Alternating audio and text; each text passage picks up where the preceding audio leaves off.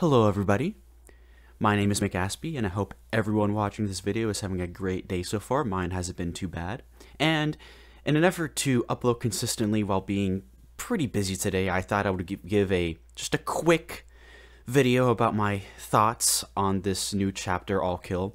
And to get straight to the point, I don't think you should spend your money on this chapter, and I'm going to explain why. Now, but before I do, I know you probably realized I just put True Talent's gameplay in the background, and if I'm going to be honest, I really just couldn't be bothered to download the update and actually get some gameplay, because after seeing what this chapter has to offer and getting some opinions on the forums and from other Dead by Daylight YouTubers, I just didn't see a reason to spend $7 to get this new content. I just really couldn't find a reason to, and I'm going to explain why. So, yes, in essence, at least for now, okay, I'm confident things will change. I do not think the Trickster is worth either your shards or your hard-earned cash. At least for now. I have faith that Behavior will see just how weak our poor K-pop boy is and hopefully give him at least a few buffs, because he is by far just the worst killer added to this game. I know that previous chapters people have said the same thing maybe about Twins and maybe some other killers, but I can say with absolute certainty that the Trickster is the new F-tier killer, below Clown. And I want to repent for my pretty much rose glass video that I made on the PTB. I was too caught up in the hype and the style to actually see through what this update really was, and that's another reason I wanted to make this video, because in my previous PTB review of this chapter, I basically just said this chapter would be great, and I did what only fools do and have faith that Behavior would actually buff the Trickster to make him somewhat decent, which is something you should never do, because if there's anything Behavior hates, it's buffing their killers. They buffed Wraith a little bit, but they also added some downsides, so there are a few exceptions, but for the most part, they just hate buffing their killers, so I don't know why I thought that this would be the exception.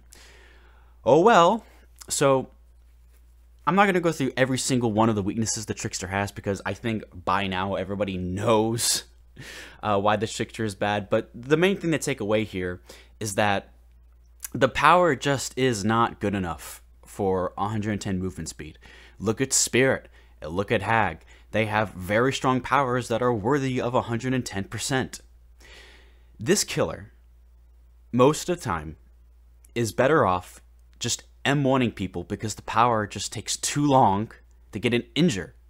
It takes 8 knives just to injure someone, and that takes way too long, especially in maps that have high walls. He can only use his power in short loops with low walls, and that's pretty much it, or maybe when a survivor is in an animation.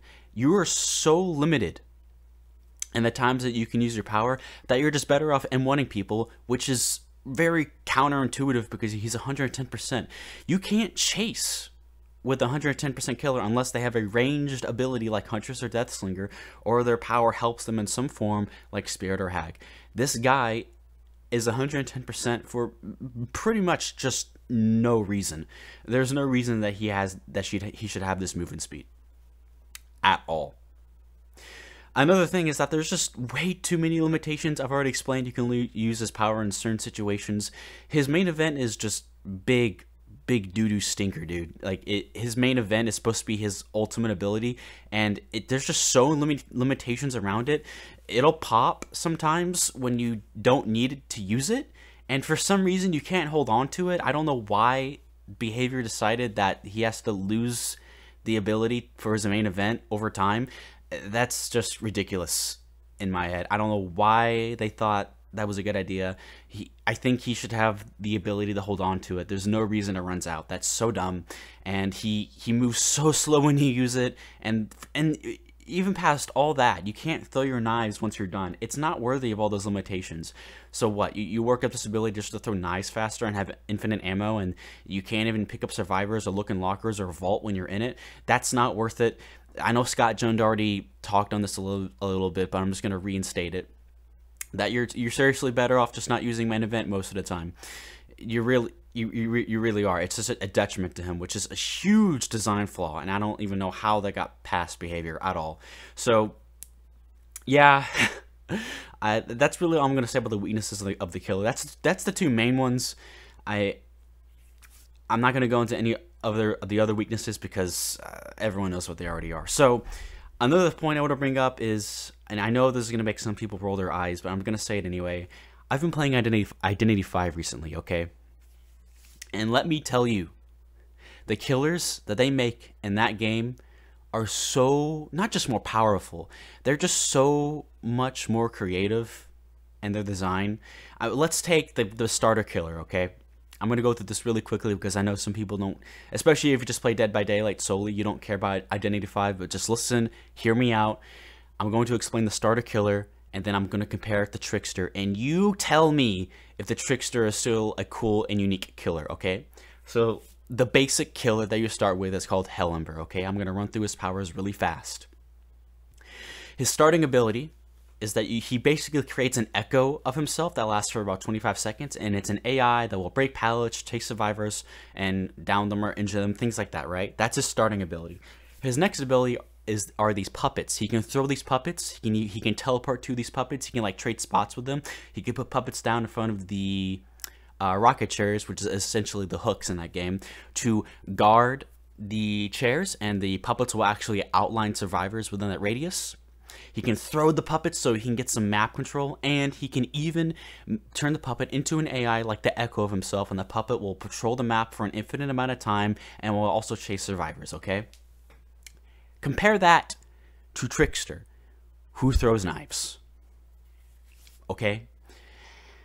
And honestly, when you think about it, the Dead by Daylight community has been teased about this killer for up close to 3 months, and they've waited for a new killer for 3 months, and the best thing that behavior could think of was just throw knives really fast. Compare that to the starting killer that I just explained. Sounds boring, right? Because it really is. He really is, and I just need to say it, okay? Behind all the flashiness and character, he just throws knives, and that's all that he does. There's nothing special about him at all. He's not unique in any aspect, and I don't understand why they thought this was a creative enough design choice to actually get into the game.